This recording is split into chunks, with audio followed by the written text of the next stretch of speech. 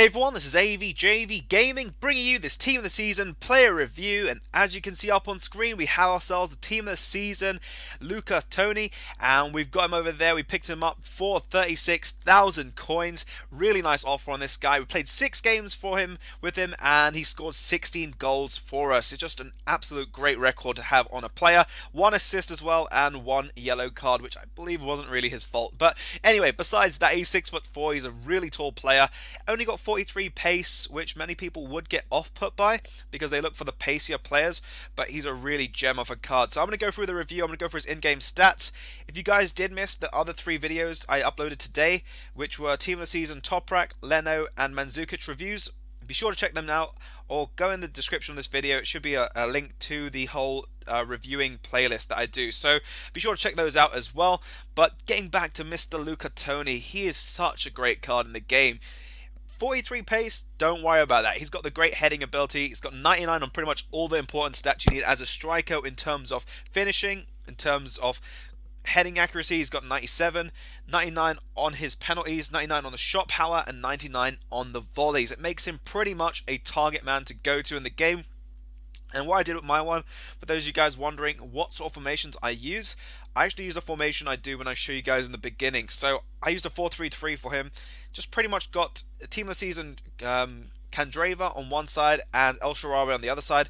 By the way guys, another video is going to be out after this around about 10 o'clock approximately, so that's going to be Team of the Season Antonio Candreva. If you guys have any suggestions on players you'd like me to do a review on, even if it's an inform card, leave them down below in the comment section and I will get to those. And you'll probably see 4 videos out tomorrow as well, so we've got a lot of videos to get through, but nonetheless I'm enjoying it. You guys are probably having as much fun as well, understanding which players to buy in the game. Now he does have 98 strength, which I found really counteracted his lack of pace, because with that he doesn't really get pushed off the ball.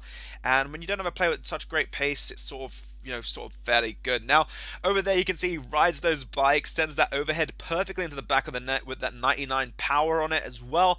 And anything you get with a cross to this guy, he will literally connect with it. Look at that over there. He just sends it into the top corner. Keepers are not even going to bother diving to those.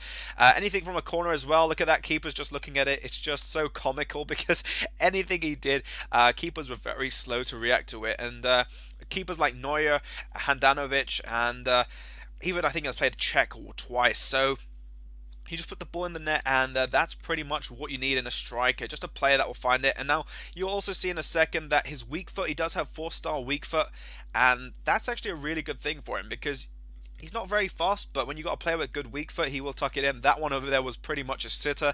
Can't really miss those any day of the week. And even there, open goal, you can never miss one of those. He will be very acrobatic, and you'll probably see more or less he's a very good aerial player. So anything sort of in the air, he'll try hitting it on a volley or an overhead, or literally just nod it in.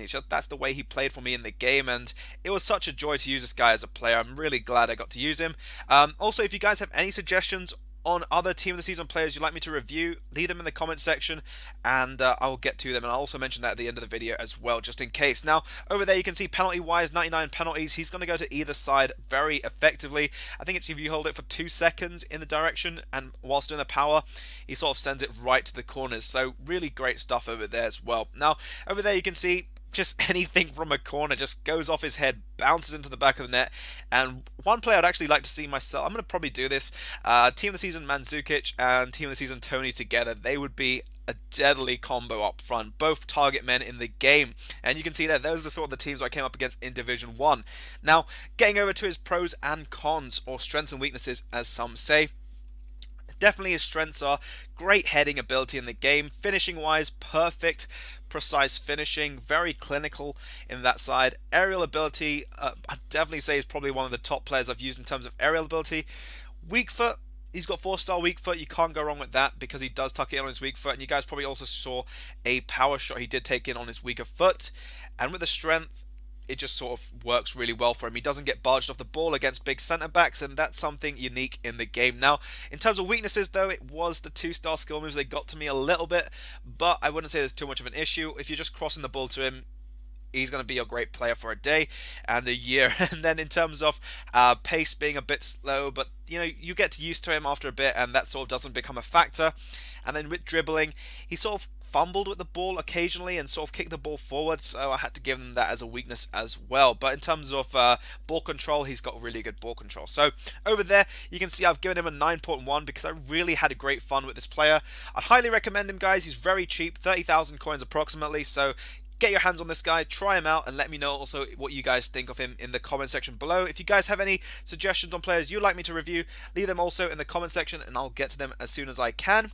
And if you guys have enjoyed the video, by all means, please do drop it a like, it is very appreciated, and subscribe if you're new for more daily FIFA 14 content. But this has been AVJVGaming, and I'll catch you guys for the next video.